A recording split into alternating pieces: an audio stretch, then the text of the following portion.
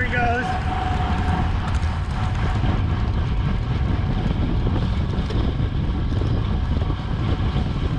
Hey guys, welcome back to another Alviso Crit, and this is another Frenemies video alongside my friend Bryan Larson here.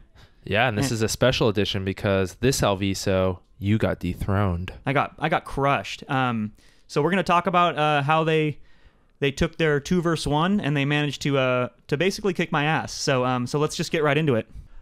All right. So first we're gonna actually just talk about our plans coming into the race and whether or not we executed them. You'll see. So Bryan, what was your approach with your teammate Alex coming into today's race? Yeah, so Alex and I both know that we might be fast finishers, but we're not going to beat Jeff in the finish. So we decided to push for those breaks, and any break we had to be the fastest finisher in that break. So we are not going to push on if you are in that move with us, because you might beat us in that or position. somebody else who could potentially beat you, or any other sprinter who might just outsprint us. So if you're in a move that you don't think you can win from, what do you do? Shut it down, reset, try just again. Sit on. They can tow you around if they want. Just hope for a reset. Yeah. Okay, cool. And I'll talk about my plan A. Again, it was just me against the 2 strong Team California guys. So my plan A, a little bit unrealistic, but try not to let either of them get away. But if you've seen my channel, if you know these 2 guys, that's not going to happen. They're both attacking style riders. They're not going to passively wait in the pack waiting for a field sprint. So that was kind of a pipe dream. My realistic plan B was let one of them up the road, ideally Alex, not with anybody else. Reason being is Alex is strong, but staying away solo on a windy day is really hard. And I figured I could work, maybe with the help of a couple of other people in the group, to bring him back in the case that he gets away. And then he's burned a few matches for the sprint. So that was my realistic plan B. So in either case, sitting in and waiting for a field sprint was not an option for me, because I had to keep these 2 Team California guys right here on the right. So we're already chatting there, making having plans, a little conversation. Scheming. I had to stay close to them, because if I just sat mid-pack in the draft, comfortable, they're just going to attack, they're going to get away, I'm screwed. So I just have to keep them close at all times to keep them on a short leash. So moves like this that kind of roll off the front early on, if Team California is not in it, like that is not my obligation to chase. Like I'm looking to you guys. I'm going to sit on your wheel even if we're going 100 watts. Yeah, and I'm actually looking at everyone else in the group who's also still fresh too. So while I may be the responsible party to ultimately bring that back, I have no initiative to do it, to be the first one to try and bring it back. You want to be somebody to force your hand. Exactly. Like that gap to open up. Or somebody else to just show that they're actually going to start pulling, and then I'll contribute. Gotcha.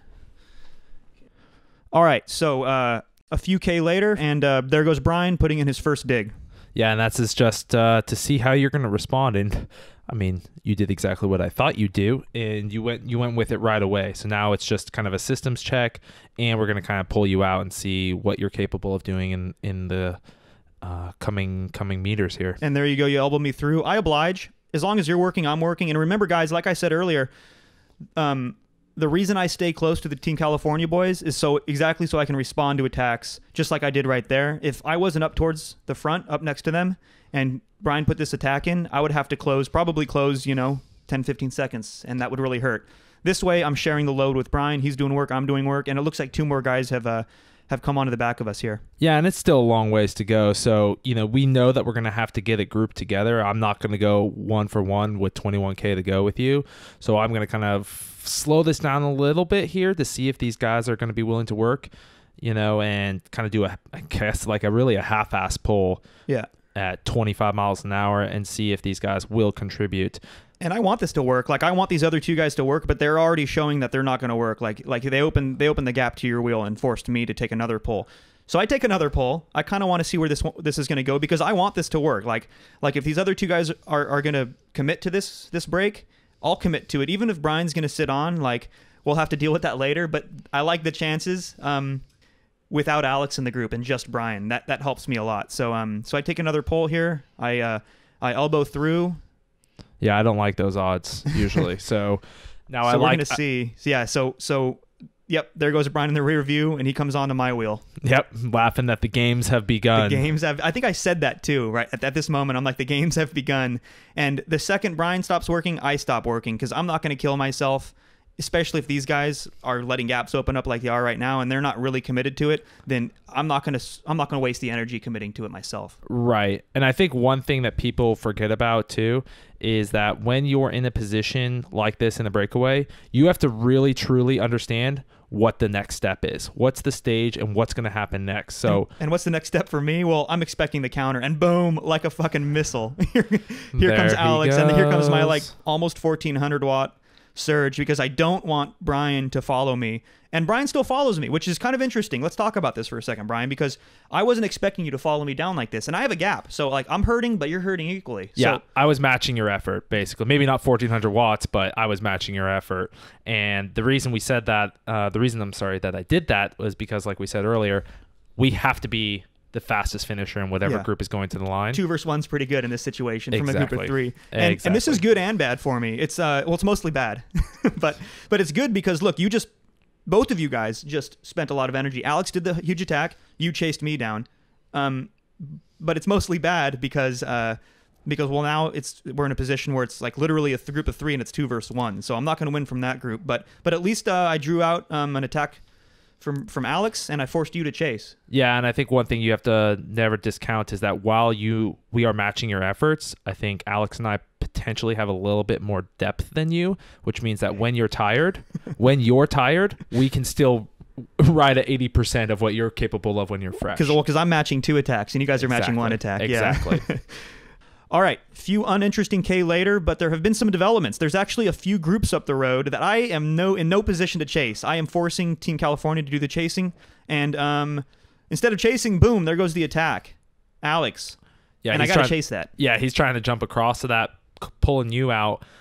Different from last time is I'm right on your wheel. Yeah, I don't have that pop anymore. Nope, you did 1400 watts with 20K to go or something like that. This time, not so much. Yeah, not so much. Now we're in the, I'm in the draft here, and I'm even coasting here at 33 miles an hour with this little tailwind. And I was doing 500-600 there at the last moments to close this down. Alex smartly sits up. He doesn't just keep pulling me, and I don't even have time to catch my breath. Boom, there it goes. Yeah. Counter. Now I'm doing 1200 again. This is not a recipe for Jeff getting in the lead here. Winning today is responding to multiple counterattacks is no good for me, and looking good for you guys. This is smart. Yeah, look at that heart rate, Jeff. I don't think I've ever. That's like my zone too, but like I've never seen you 176. This is my zone 17 right here. This is about as high as it goes, and I think we're gonna get 177.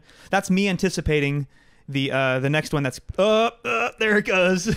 Knockout. Yeah, and I would say that I let that go, but I'm going to be realistic, and I'm going to say that just went.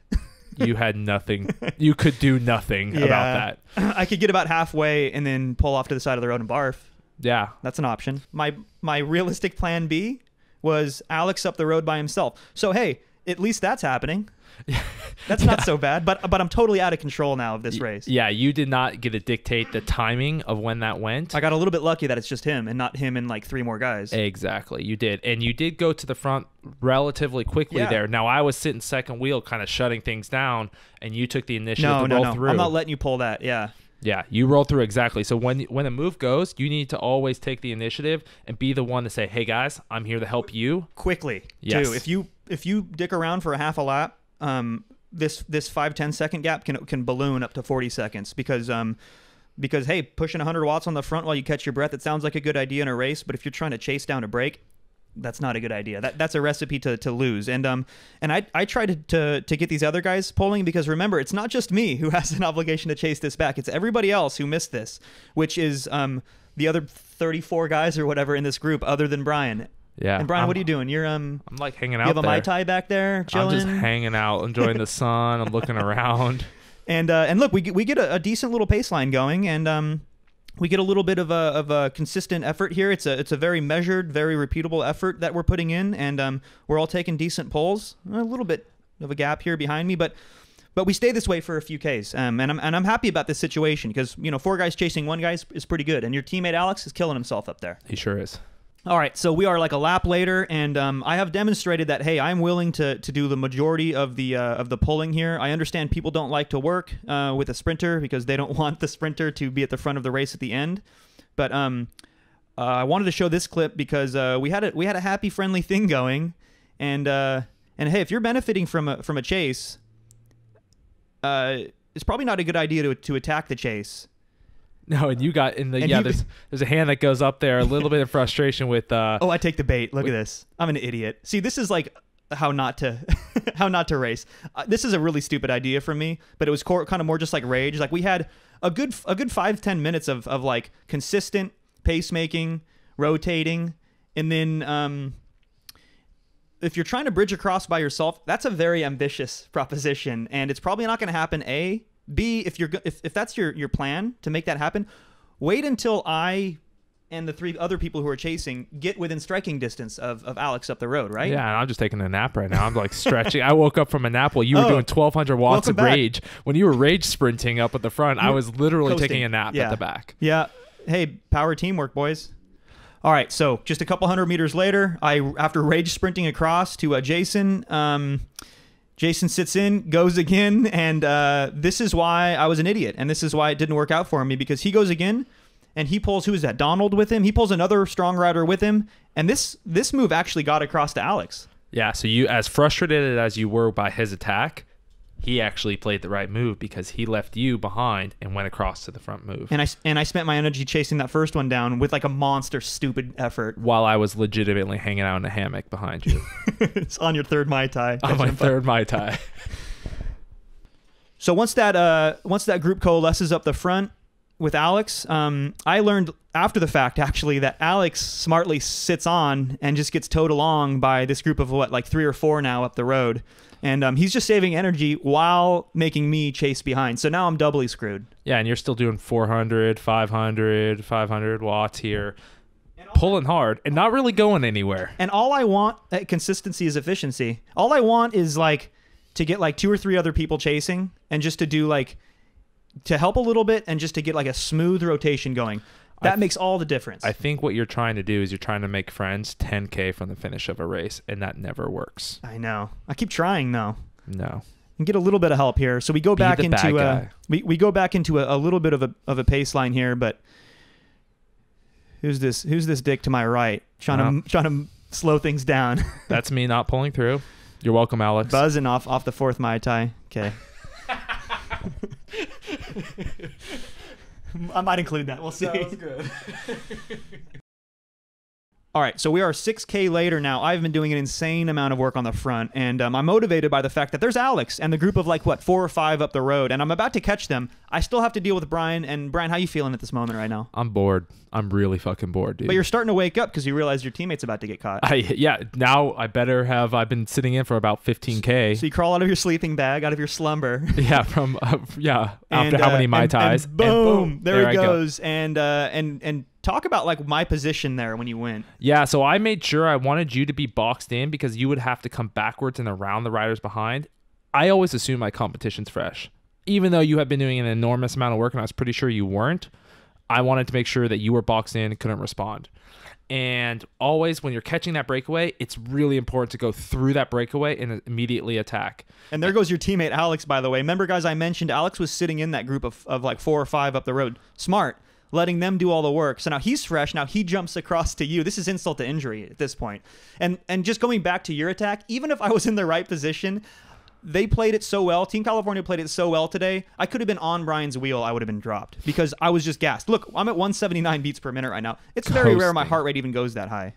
Yeah, and I think the other thing is when I went over the top, I like I always say, I always do a systems check, and about 30 seconds later, and now they're calling me to pull even more. It's like, no, I'm done, guys.